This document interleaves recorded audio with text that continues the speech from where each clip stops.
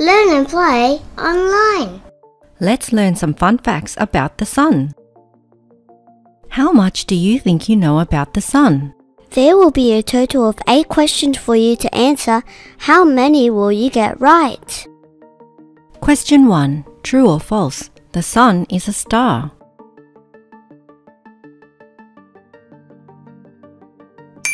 True.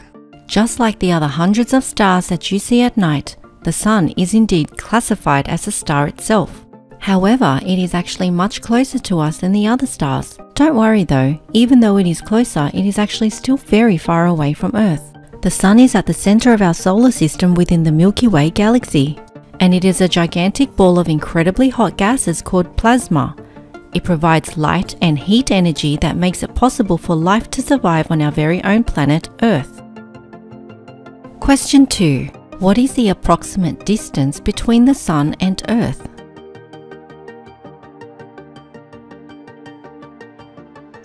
"93 million miles or 150 million kilometers.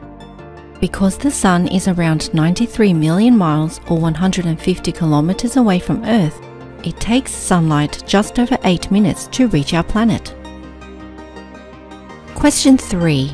Approximately how many Earths could fit inside the Sun if it was hollow?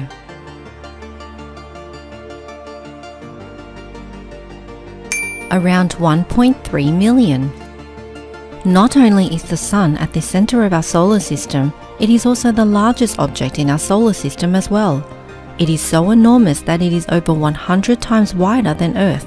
And if it were hollow, you could fit around 1.3 million Earths inside of it. To put it into perspective and relate it to something you would be familiar with, it would be like using a pinhead to represent Earth, and the Sun would be as big as a basketball. Question 4. Complete the sentence. The Sun has the gravitational force in our solar system.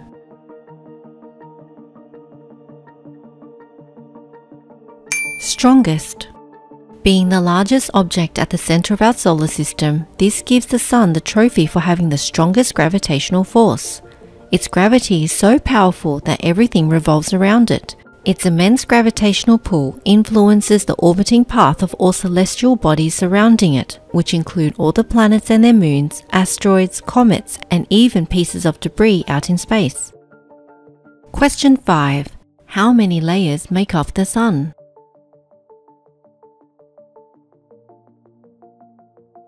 Seven.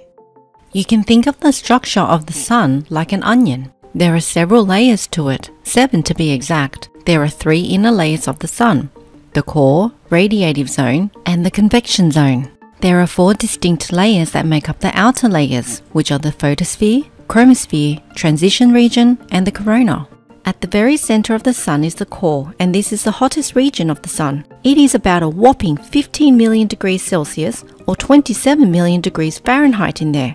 By the time this ferocious heat reaches the surface of the Sun though, a lot of the heat has been lost, as it is only about 5,600 degrees Celsius or 10,000 degrees Fahrenheit at the surface of the Sun.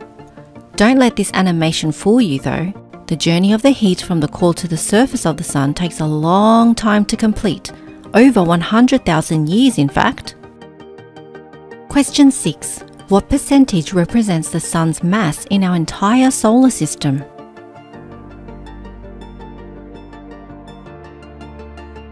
%.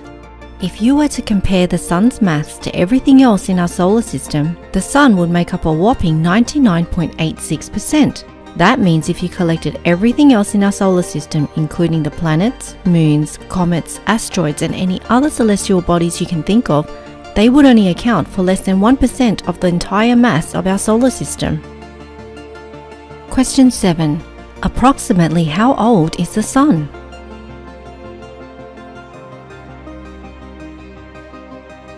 $4.6 billion years old. According to scientists, the Sun was born around 4.6 billion years ago, and it is currently at its halfway point in its life cycle.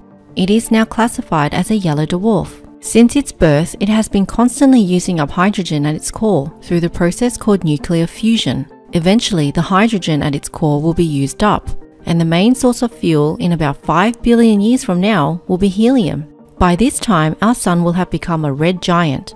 It will become so colossal that it could swallow Mercury and Venus. Towards the end of its life cycle, it will become a white dwarf. And at this stage, it will no longer create or emit energy.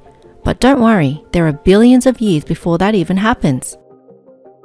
Question 8. True or false? The sun stays in the same place.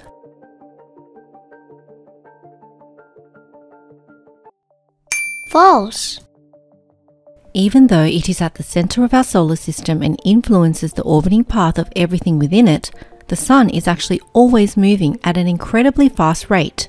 The sun travels its own orbiting path around the Milky Way galaxy and takes everything in the solar system along for the ride. The Milky Way galaxy in which we exist is so enormous that it takes the sun around 226 million years to orbit just once around it.